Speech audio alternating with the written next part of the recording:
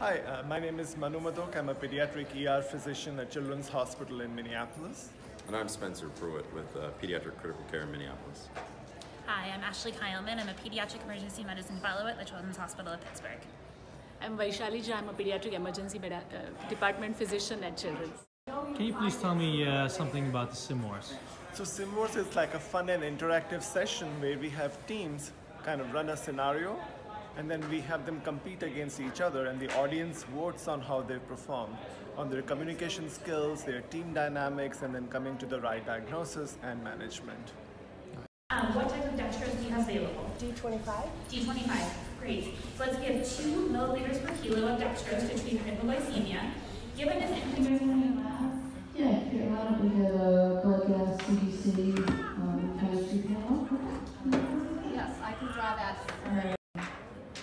the high fidelity mannequin allowed us to complete challenging cases in a new team setting.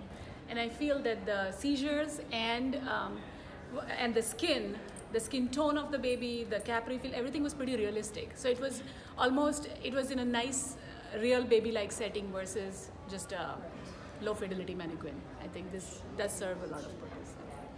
It really helped make the case more interesting and real. Yeah. And people could see the seizure from across the room, so it was really fun for that. And they could see the cyanosis across the room. Yeah.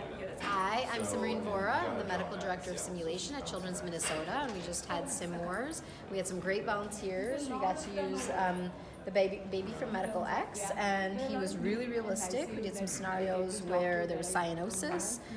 We did a scenario where there was seizure, and that was very realistic with the head moving and the shaking. So the participants were able to figure out exactly what was going on by using the mannequin. So it was really great. We had a lot of fun actually. And at IPSSW 2018 in Amsterdam, we really like to thank the local simulation development team of Medical X, who provided us with the support for the mannequin baby Nina, and it was wonderful. Thank you. Thank you.